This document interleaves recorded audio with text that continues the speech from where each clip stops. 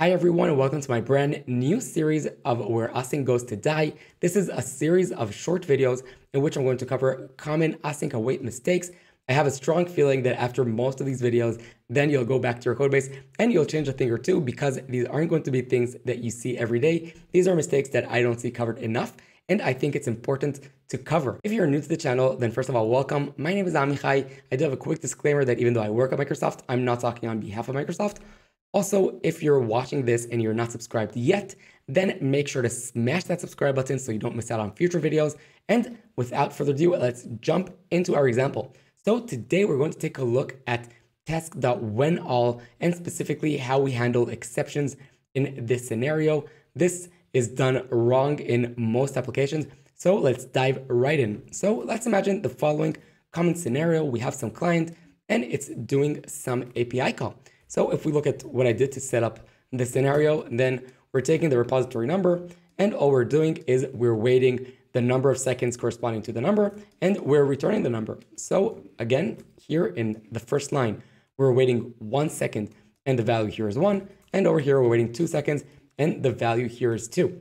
Now we can see that we're calling them one after the other. So in total waiting 3 seconds, but in many cases, we don't need to wait for the result of one task to call the next task, and we can do this asynchronously. So let's imagine that that's the scenario in our application. So instead of this, we have get repo1 task, and the same thing we have here, get repo number 2.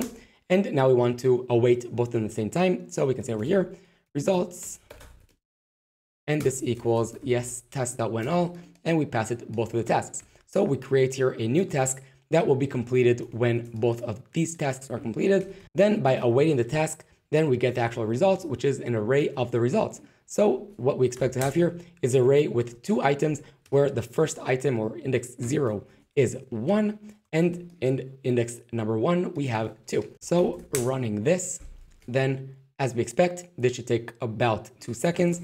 And then we have over here 1 and then 2. Now, this is a very optimistic scenario. Of course, our clients aren't always going to be so successful. So let's imagine that instead of the behavior that we did, instead, it always throws an exception after that amount of time, right? So let's say over here, something that has the repo number. Yes, it's following. So again, now we're calling it twice. The first one will throw an exception after 1 second. The second call will throw an exception after 2 seconds. So if you're familiar with task.whenAll, then I'm curious what you think is going to be the exception that's thrown. So I'm running it. You can pause the video and think about it while this is running. Okay, so we got our result and we can see that the exception that we got is the first exception that was thrown. It's not an aggregate exception of all the other exceptions or something like that. It's only the first exception. So first and foremost, let's put this entire thing inside a try catch. Great, now we know that this exception over here isn't enough because it's only the first exception that was thrown. So instead, what we might want to do is we might want to look at this test that we're creating and look at the exception property. So the way this looks is we can say whenAll task, and this will be task.whenAll, yes. And then over here, we'll actually await this task, right? Let's just fix the typo. Okay, it's following. So again, we're creating here the task. This won't throw an exception no matter how long we'll wait because it's thrown only when we await the task.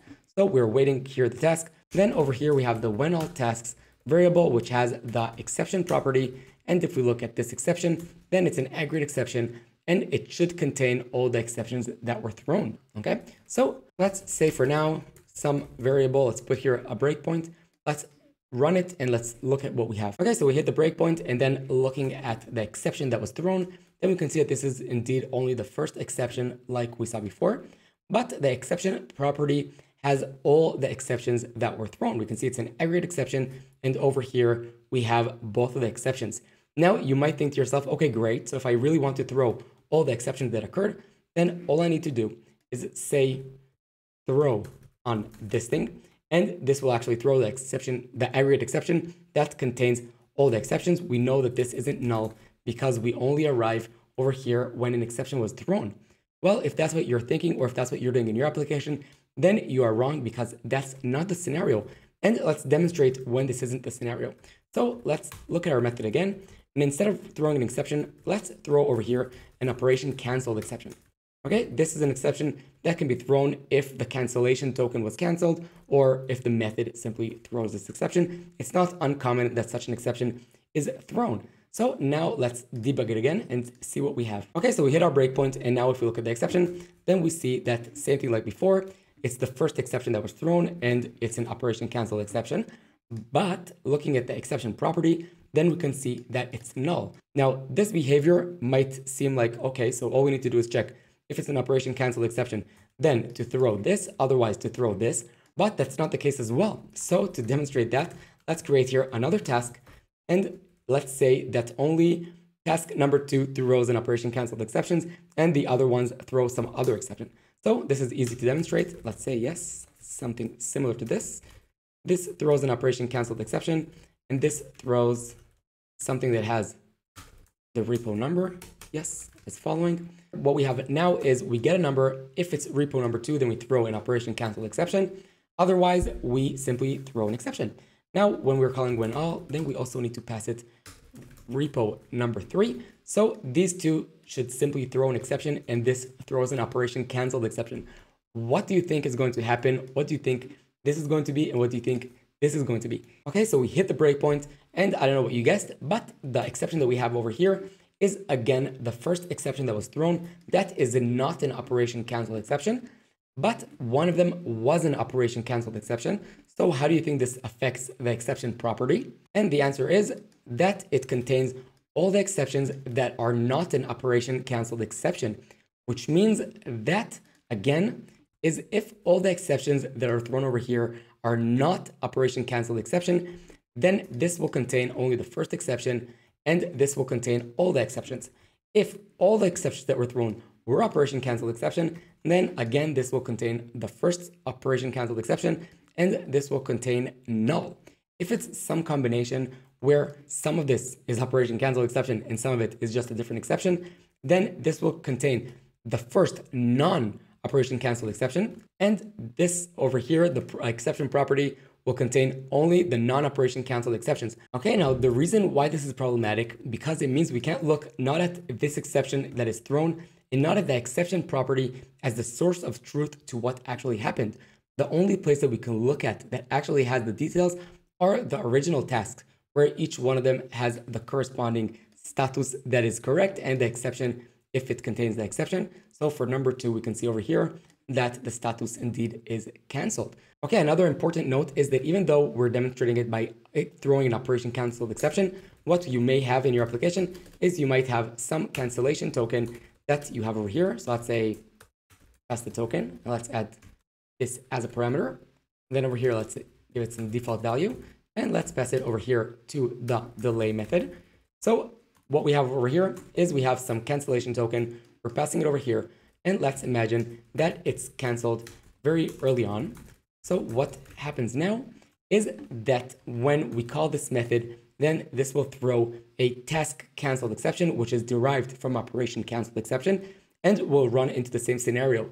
So even if in your application you're not explicitly throwing an operation cancel exception, you may indeed fall into the category of what we're talking about today. So now we know that only these tasks contain all the information that we need. So now let's move on to the holistic approach of how to handle errors in this scenario. So as you probably already guessed, then what we want to have is an array of these 3 tasks, pass this array over here, and then we can use it over here. So the way this looks is as following. Let's say tasks equals new, and yes, let's create an array with the 3 tasks. Then we can pass it over here, and now we have the tasks that we can check their status afterwards.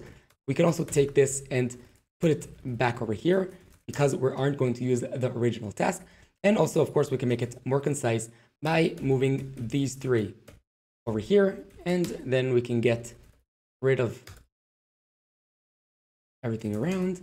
And now this is a bit more concise. Now we don't care about which exception was thrown over here because all the details that we need sit over here inside the tasks array. Okay, so what we have now are the 3 tasks over here, and we're passing them to the when all.